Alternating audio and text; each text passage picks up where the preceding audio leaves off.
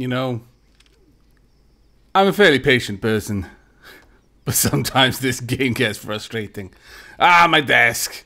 Loaded back in. It was in kinds of all weirdness. I deleted a part to try and see if that would release it.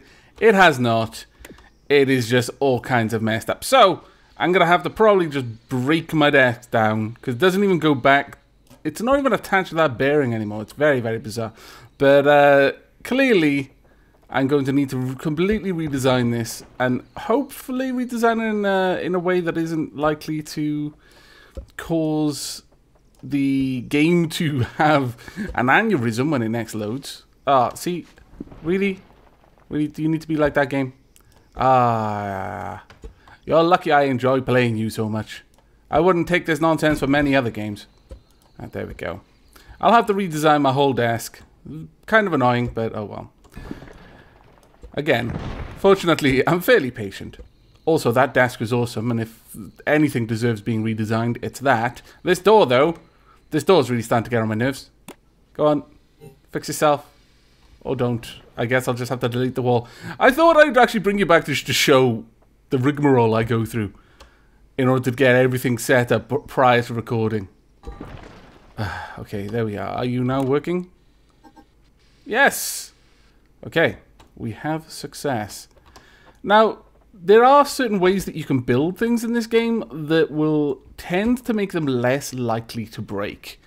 As you've seen on my scissor lift, that hasn't broken. This one, though, yeah, this is basically where I log into every day. To say that I don't look forward to it, it would be a huge understatement. Okay, there we go. Oh, really? You were almost right. Go on, go on. Pretend that you work properly. Come on. You can do it. You'll fix yourself eventually, I'm sure of it. Go, go, go, go, go, go. Legs. Come on, legs. Get out of the floor. Get out of the floor, you stupid leg. Oh, dear. See, when bits of it get stuck in the ground like that, there's no easy way of me deleting it. That leads to Aavak being a very sad panda indeed. I'm going to have to break it all down, aren't I? Game, why you do this? The other unfortunate thing is that while it's like this, it's basically got, like, no FPS. Come on, once more. You can do it. If not, I'm going to go to a different world to do my build today. This is your only warning. I don't think it cares. Yeah, I think it's just taunting me now. Fine, whatever. You win. I'm leaving. I'm not going to abandon this base, obviously. But that is going to be something for me to do off camera. Rebuilding all of that. Oh, my lord.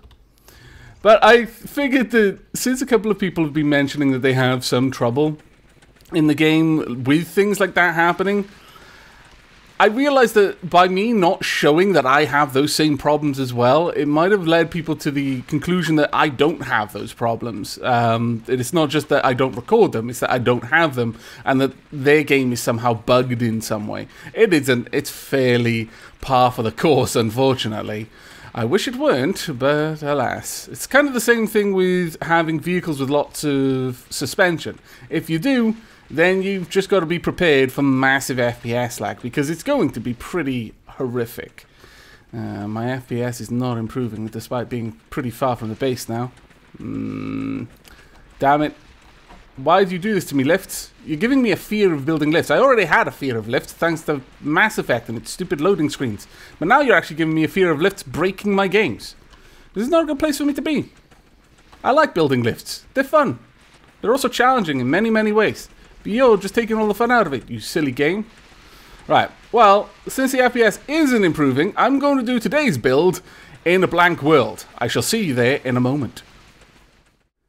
Okay, here we are, a nice, pristine, flat world where the FPS are unbothered by large, glitchy lifts or suspension. Oh, I see why so many other people playing the game tend to do all of their builds in a flat area. Now, the build for today is something that has been requested quite a lot, honestly. That is, we're going to be making a flat pack car, or along those lines, I suppose. Now, as with any of my builds, I don't like just making something too simple, too bog standard. I could easily make a very flat car, though there is one caveat, and I want to cover that specifically. Let's just build this out a little bit. Let's build it out a fair chunk, actually. Now, that is that when it comes to building a flat car, you can never be that flat, simply because that height is more or less enforced. You can't have it shorter than that. So it's not going to be entirely flat. There simply isn't a way for me to do that, but it's going to be fairly compact, or at least it's going to be compact in the height regards, except for this area.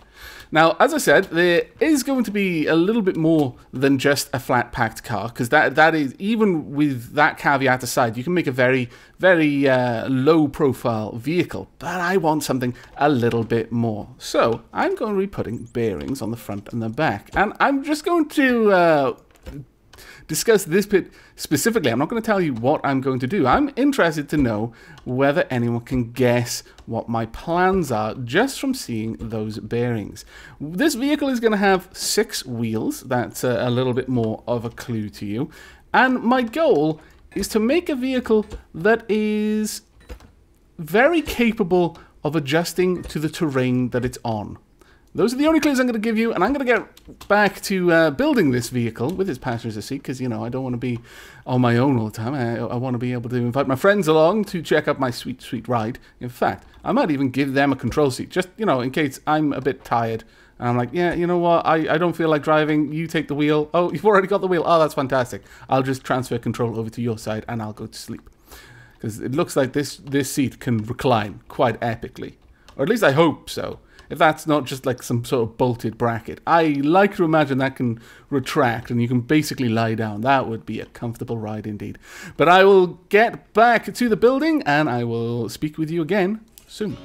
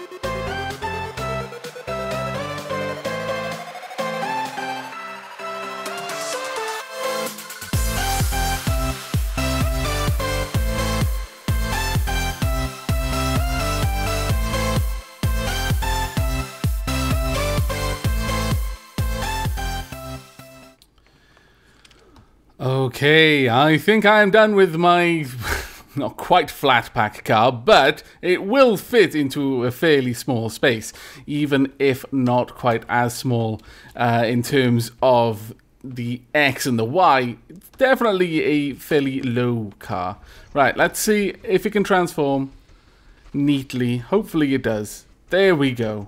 Fairly small space, all things considered. You could actually have quite a small little garage slot to park this in. In fact, I've got an idea of a little special garage for my flat pack cars in the main world. And yes, I will be having to go through all of the effort to put this into my regular world once I've fixed the lifts and everything else. But let's see if this can actually drive. Let's see. Can it go? It's not particularly good. Largely, I would suspect, because these need slightly more adjustment. I need them to come up just a tad more, I think, on each side, just to reduce the ground connection there. Let's pull that back just slightly. If you hold down shift, you can adjust the degrees a little bit more accurately. So let's go with 8 degrees there. There we go. That'll probably be a little bit better. And exactly the same on this side. So we want 8 degrees on both. There we go. Now, unfortunately, that is a little bit too aggressive. So let's pull that back down to perhaps 5 on both instead. So this is going to be a little bit of tweaking to get these exact angles right. But the idea is that, as you can probably already tell, we've got articulated body sections. So, ideally, this is going to be able to go over uneven terrain fairly easily. Now, obviously, I'm in a flat world. Should have really thought about that one, shouldn't I? Ah, well, let's see about just making some little obstacle coursey type stuff for this to go over, and we'll see how that goes. Let's make some little hills on each side that should affect the vehicle as we're driving through. There we are. It's going to be very slapdash, this. There we go. We'll give it a proper test in the main world when I rebuild it there. But I even like the lights fold as well. For some reason, I quite like that. Oh, I need to adjust those rear lights so that they're pointing down normally, or up, perhaps. Yes, let me get that done, and then we should be ready for a quick demonstration. So we want the lights pointing down. There we go. And there we go as well. Those are 5 and 6 over here, and we want them to turn up. So I just turn those around. There we go. Let's see the rear lights turn up. There we go. Perfect. Alright, let's go. Not a particularly high speed, but it can turn quite nicely. Oh, that is a little bit bad for the main wheels. Ah, no. I think I need a little bit more engine power more than anything, honestly. Let's pop that up a little bit more. In fact, let's go ahead and connect the rear wheels. You'll notice that I've got the rear wheels also steering, but steering in opposite directions, so that it'll aid the steer on the front. There we go. That's a bit better. Perfect. Let's zoom out a little bit. Now, is this going to flip if I go full whack? A little bit. But generally, it's actually managing to remain fairly steady. Let's see it turning. Does not want to tip. That is good. The little stabilizer wheels on the suspensions on the side there helping out. And over we go. Okay, that actually works quite well. I like it. It's kind of a little spider car. A folding spider car. Oh, that's glorious. I like it a lot. And we can navigate these hilly sort of areas because of the way the rear and the front articulate. Oh, I knew that was going to happen sooner or later. Drat. What I need is some sort of stabilization arm. I can probably build something underneath that can do that. That can sort of just prevent it from flipping completely. You know what?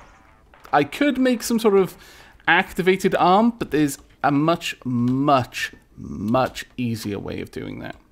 And I'll do that now. So all we're going to need to do is just have these building up a little bit, and probably, let's see, we'll grab these. Is there anything I can use to just kind of cap it off at the end? Maybe. Right, so what we'll do is something along these lines. We'll place these down, and we'll build a slight balancing limb going straight across. That might actually be all we would need to do. Let me just get up there. I'm not entirely sure though. Let's pop a bolt there just to make sure it creeps over the edge. In fact, that is a little bit too far back. Let's move that forward. Let's flip you around. Oh no, wrong way. There we go.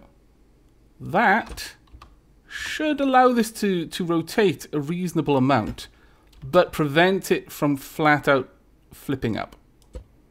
We'll see. It's going to be hard for me to replicate that though, because it's not easy for me to make it flip, but that should work. Let's give it another try. Okay, there we go. Legs deploying. Let's see if it can still turn well enough. Yes, it can. It looks like it, but it's going to prevent it from ever flipping all the way around. There we go. Oh wow, this thing can really turn if it wants to. I'm actually quite impressed.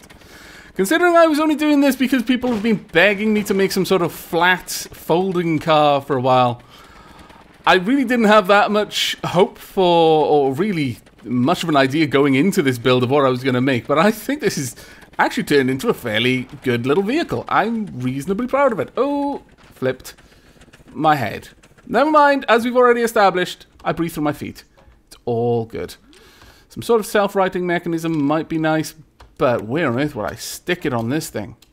You know what? I could have a self-righting arm right here, just built to flip us up. Yes, though how I would put it together is a big question. But I do like the idea of a self-righting arm. You know what? Yeah, let's go ahead. Stop. Build a self-righting arm. And then I think I'm going to call this build more or less complete. How will I do this? And have this balanced? Ooh, that's a bit of a question there. Okay, that's not actually going to work as I had hoped. Ultimately, what I need is for one of... I might have to go back to having one as a passenger seat. I'll think about it. Self-righting is not that big of an issue right now when I can just pull out my lift and we're all good to go. But I hope you've enjoyed this build. I hope it may have given you some ideas for your own. If you did enjoy the episode, then do let me know in the comments what you enjoyed. And as always, if you leave a like, it'll let me know you want to see more Scrap Mechanic in the future. But until then, do take care.